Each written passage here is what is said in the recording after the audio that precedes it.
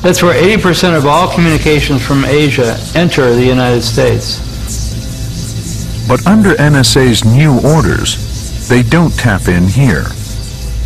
Instead, the cables run straight from San Luis Obispo to a building in San Francisco.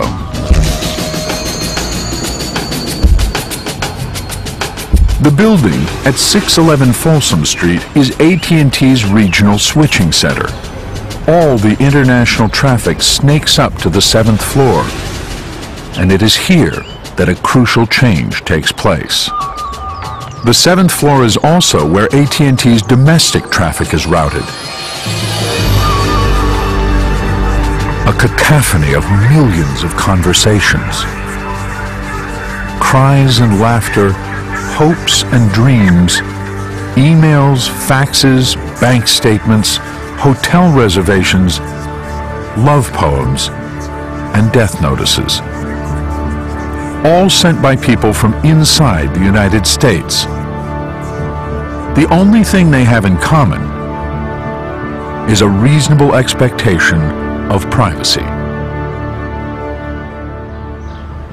In 2003, an AT&T engineer notices that the cables on the 7th floor have been rerouted, and a mirror image of all the traffic, both domestic and international, is now being sent to a secret room 1 floor below.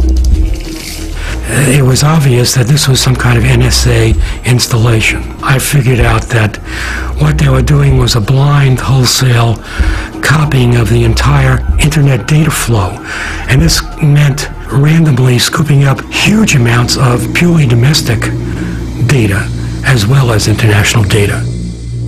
When I hear the word wiretap, I've always imagined some person in a trench coat and a black hat and sunglasses skulking around after dark, secretly tapping into a wire and hoping that no one notices. But what they've done in that facility is, by full light of day, they've cut the fiber optic cables and then reconnected them in a splitter. What they have built is a facility that is capable of monitoring absolutely all data communication through it. Brian Reed, a communications expert, has examined AT&T's internal documents that Klein provided. They show that the secret room contains electronic equipment specifically designed for signals intelligence. Equipment programmed to sift through millions of messages, searching for keywords like the ones Bamford sent from Kuala Lumpur. The most curious piece of equipment in that room is a completely flexible monitoring system that can be told on a moment's notice, please monitor all conversation that contains the word hummingbird. Please monitor all conversation that goes to Mobile, Alabama. Please monitor all conversations that contain both the word hummingbird and go to Mobile, Alabama. NSA has turned its giant ear to listen in on America. Based on everything I know, I believe that there are between 15 and 30 of these secret rooms around the U.S. The post-9/11 rules authorized NSA to listen in to Americans both inside and outside the U.S. without any special court approval. After 9/11, we were essentially put in charge of a new system which intercepted satellite phone communications in Iraq and Afghanistan and surrounding areas. Calls and data from the Middle East and North Africa are collected and relayed to a listening post tucked in the hills outside Augusta, Georgia. As a voice interceptor, Adrian Kinney listened to some of those calls. Assigned by the Army to NSA, she was called back to active duty after 9/11. For a voice interceptor, the computer system would essentially pop up, and it would be very similar, I would say, to iTunes, where you could just go through and click on various conversations, and it would have the phone number, the time up, time down. Here's the number. We had a little barbecue. We were told that we were to listen to all conversations that were intercepted, to include those of Americans and other allied countries. Some of those conversations are personal, some even intimate. And there was no directive to say that when you had conversations like this come through, that you should delete them. That's what we did when I was on active duty in 94 to 98. We would never collect on an American. I had a real problem with the fact that people were listening to it and that I was listening to it.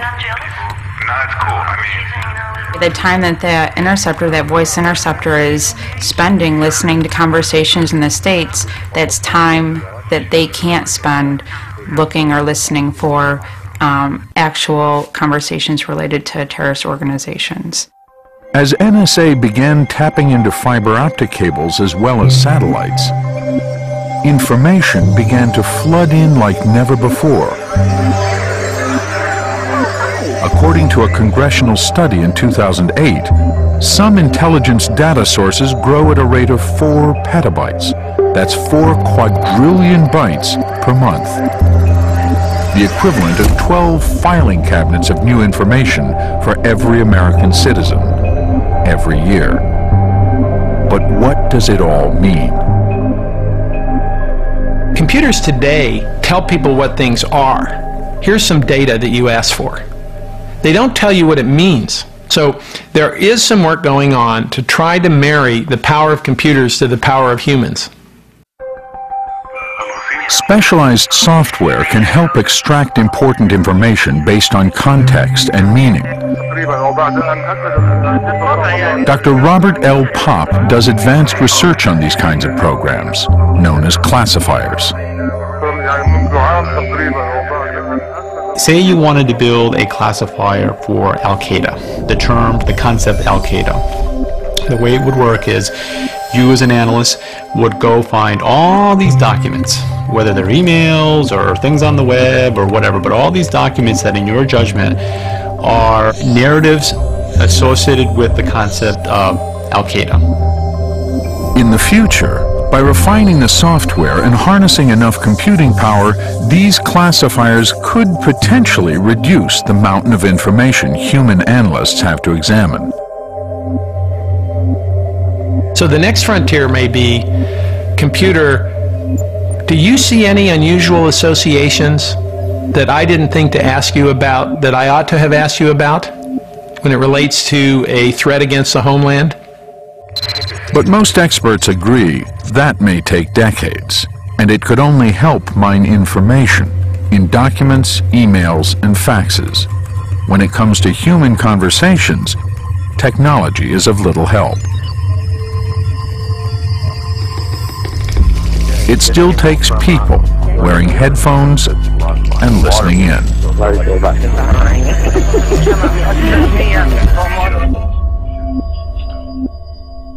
I decided a couple weeks after 9/11 to enlist and go to Arabic, and I hoped to go hunt Osama at that time.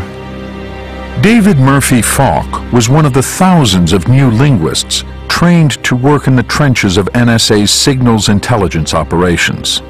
NSA spends literally billions of dollars to obtain signals, to process them, move them from place to place without people knowing, to get them to an end user, a translator, who can make some sense of them and write up a transcription.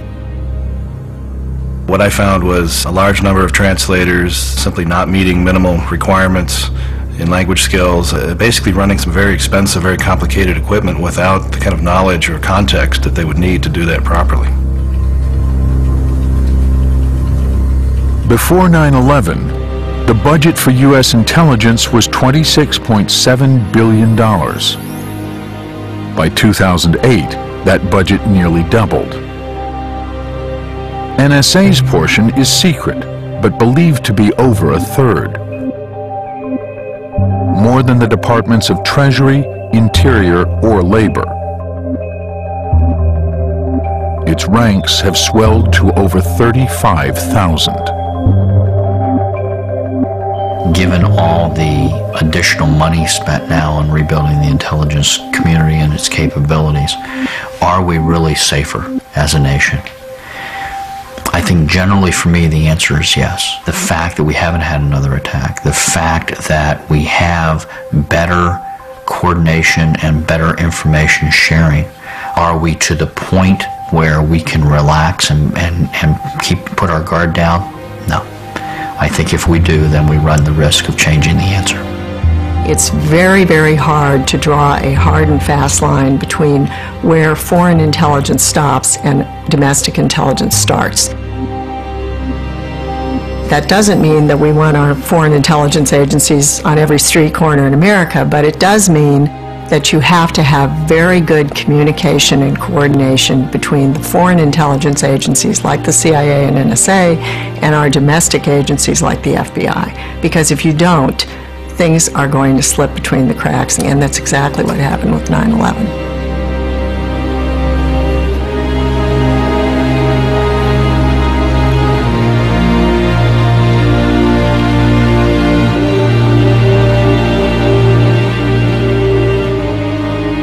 The problem with reporting on a story like this is that you're really searching in the dark. There's no way to sit on the outside and really know what's going on the inside. And without an official inquiry, some questions can't be answered. Why did the NSA fail to act or pass on information that could have warned of 9/11? Why didn't it share information with the CIA and FBI that could possibly have stopped the plot? As for the question of whether we are any safer now than we were before, we should have been safe the way it was. NSA had all the information it needed to stop the hijackers, and it already had laws that allowed it to track them.